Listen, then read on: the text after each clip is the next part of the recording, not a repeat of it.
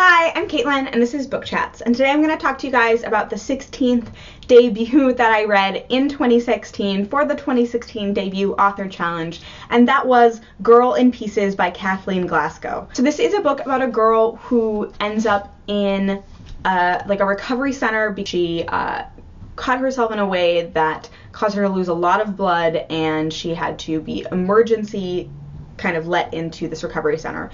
And when I opened it and started reading, I thought, oh man, this is gonna be another book that's completely set in a mental hospital. That is not the case. Because of circumstances, she ends up leaving pretty early into the book and kind of living her life after, and it's about kind of her recovery from not just traumas that kind of led to and amplified and exacerbated that problem, and the ways that she is trying to recover and the things that she is doing around that.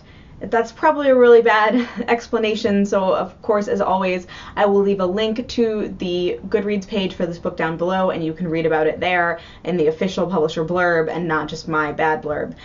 The notes that I have about this book say that it is dark, honest, and it has a surprisingly good sense of place. But it was honestly really hard to read. It does end well, but it was really hard to get there. It took me a long time to get through this book. I read this book because I had heard from a couple people that it was really well done. I'm not sure I would have picked it up if not for that, or that I would have finished it. But that is not because it's not well written, it's just because it's a really difficult book to read. It's difficult to watch the main character struggle through her recovery, and it was just a hard time.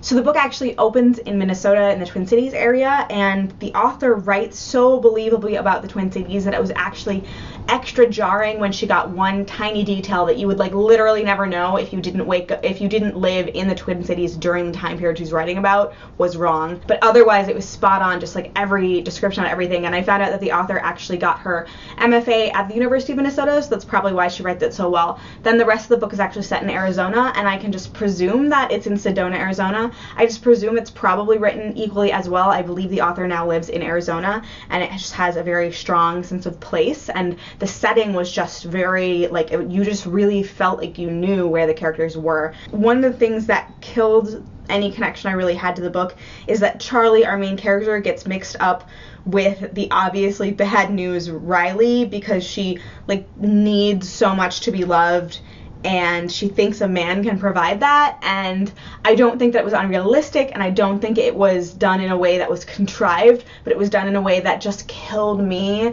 because I was like, no, it's hard enough to watch my real friends go through things like this, and my friends don't necessarily go through things to the degree that Charlie does, but definitely have friends who have made poor choices because of this need for love that they think can be filled by men. It was painful to read that, because it's painful when it happens in real life to my real friends. And so